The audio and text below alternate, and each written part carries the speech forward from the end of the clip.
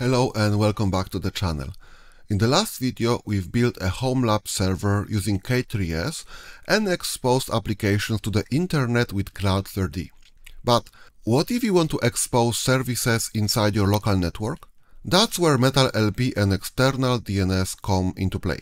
In this video, we'll use MetalLB to allocate IPs for local services and automate DNS updates with ExternalDNS. To demo those concepts, we'll expose PiHole DNS and Visual Studio Code to our local network. My name is Philip. Let's dive in.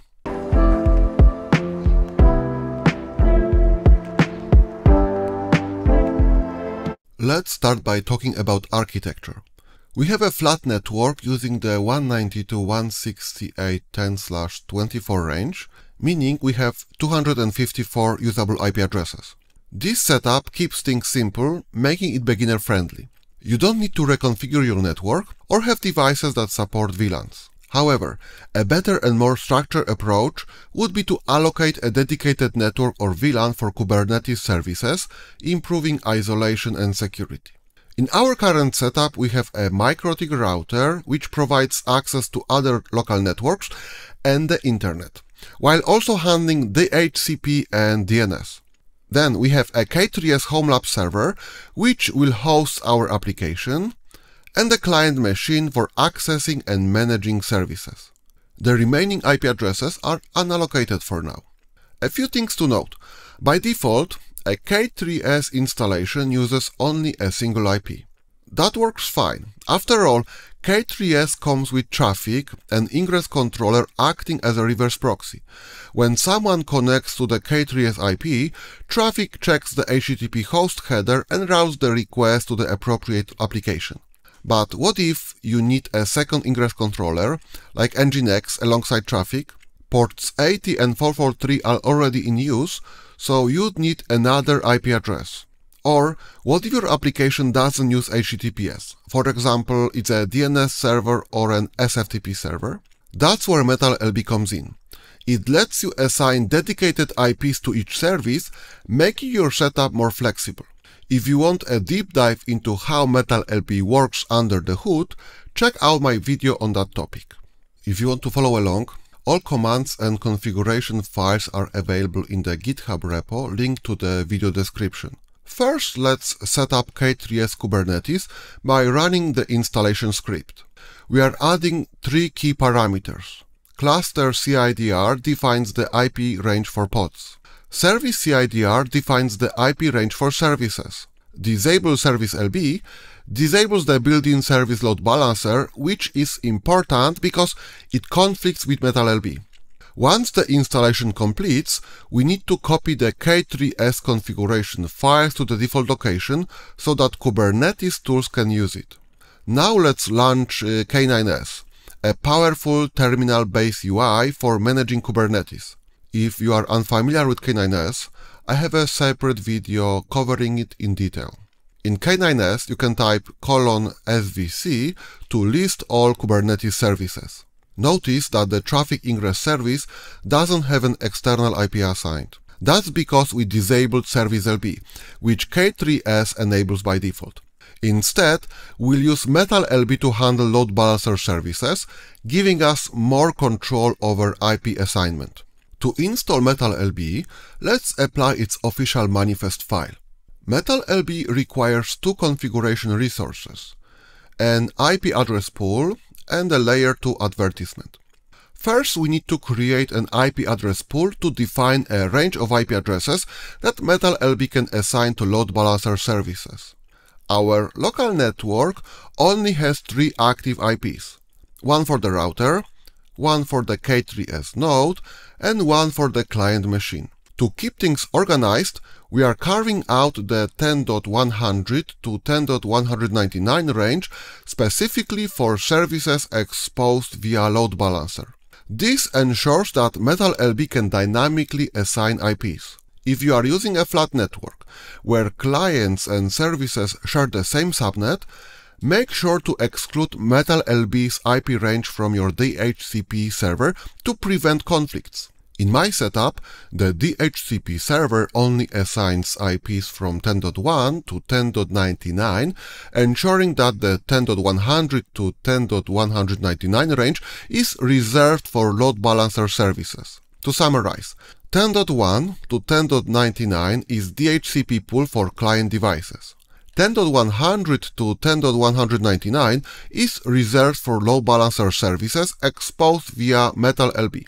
And IPs above 10.200 are for static allocation, like the router or K3s server. Now let's apply the IP address pool configuration. Next, we need to configure layer 2 mode, which allows MetalLB to announce IPs by sending ARB requests. This is simpler than BGP, doesn't require additional network hardware, and it's perfect for Homelabs. Here's the configuration. Let's apply it. With MetalLB fully configured, let's check if it's working. We'll list our services in K3s. Everything is set up correctly. You'll notice that Traefik now has an external IP address assigned.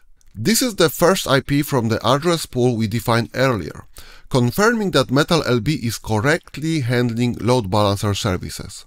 Let's put our load balancer setup to test by installing PiHole. PiHole is a great candidate because it's a non-HTTP service that requires both TCP and UDP ports, making it a perfect use case for MetalLB. Remember, the default Kubernetes Ingress only supports HTTP and HTTPS traffic. So, for services like DNS, which rely on both TCP and UDP, a load balancer service is required. To be precise, there are options like Traefik TCP or UDP routers, or node port service, but in this video we are focusing on using a load balancer service. First, let's create a dedicated namespace for PiHole.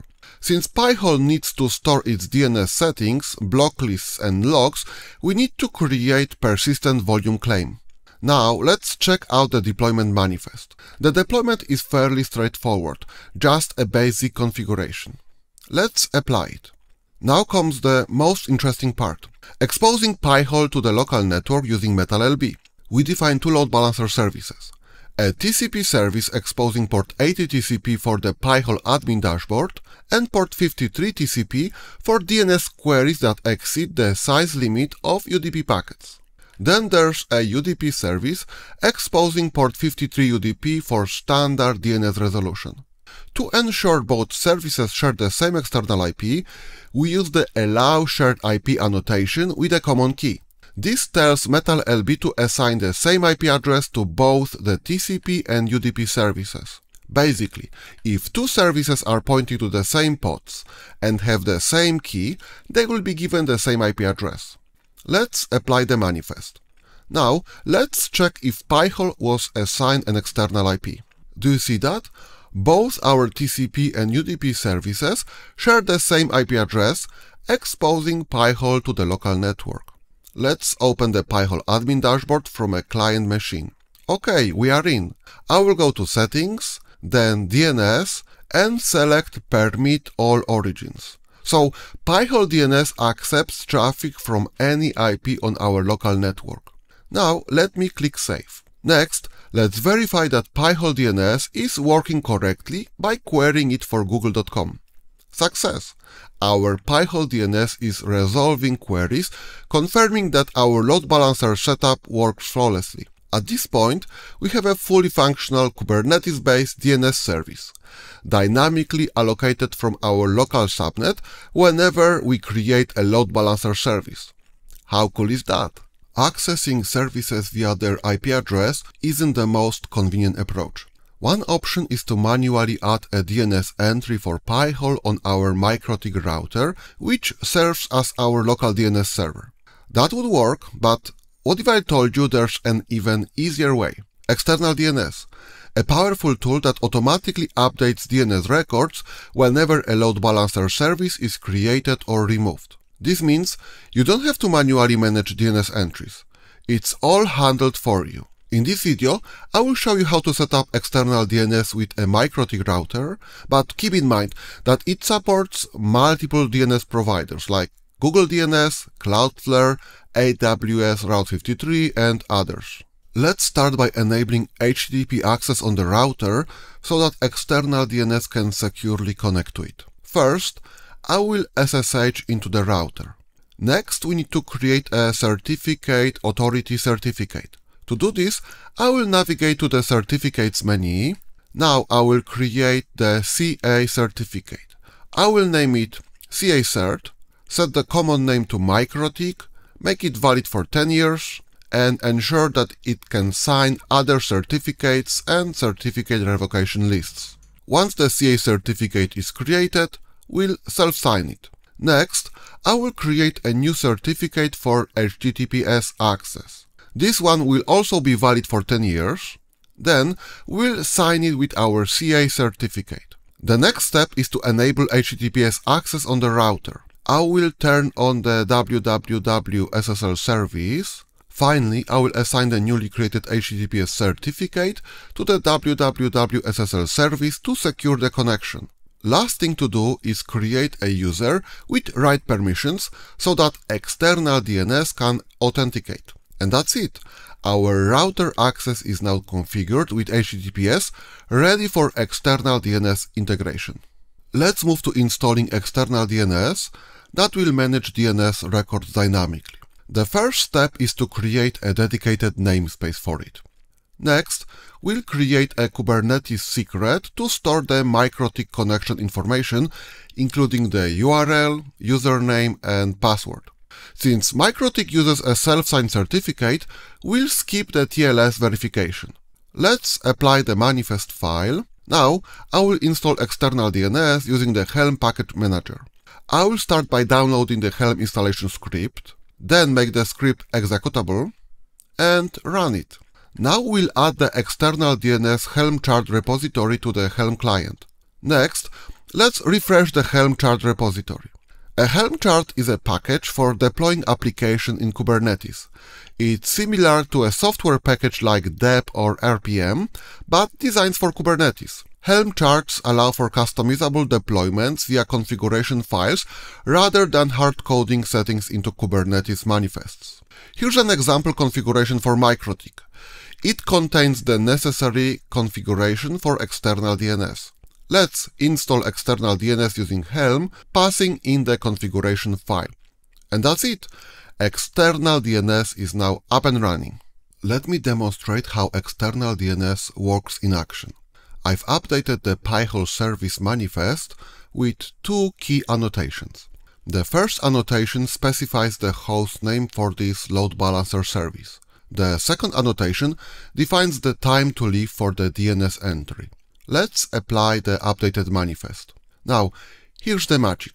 I can use the domain to access the PiHole service. What just happened? The external DNS add-on automatically updated the DNS server on my home router, adding the PiHole.lab.local entry. Let's list the DNS entries on my home router to verify. Here's the A record for the PiHole application. Now, if I decide to delete the PiHole service, you'll notice that external DNS will automatically remove the DNS record, ensuring that our local DNS stays clean and up to date. Just to sum up, whenever we expose an application via a load balancer service, MetalLB allocates a new IP address from the address pool. If we include the hostname annotation, external DNS automatically updates the DNS with an A record pointing to that service. Now that we covered the load balancer service type, let's move on to exposing an application via Ingress.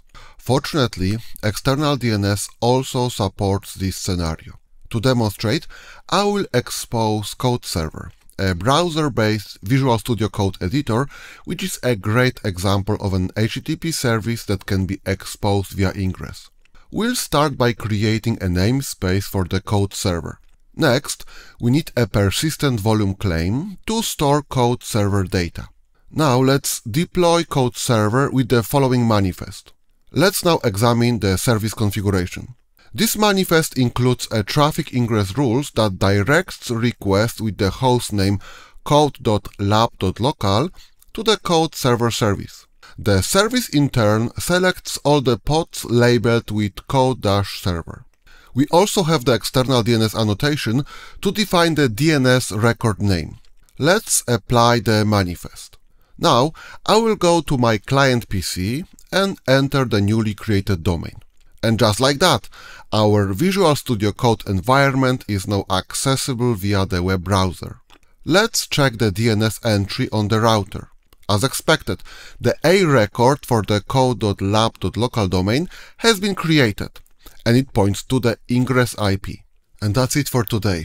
With MetalLB, you learn how to easily allocate new IP addresses from your home network, and with External DNS add-on, DNS records are automatically updated for you. Super convenient for a dynamic Homelab setup. In the upcoming videos, I'd like to dive into securing your communication with TLS, walk you through using Cert Manager, set up a multi-node K3s cluster, talk about storage, and explore some of the powerful features of Traefik Ingress controller. Thanks so much for watching, and I'll see you in the next video.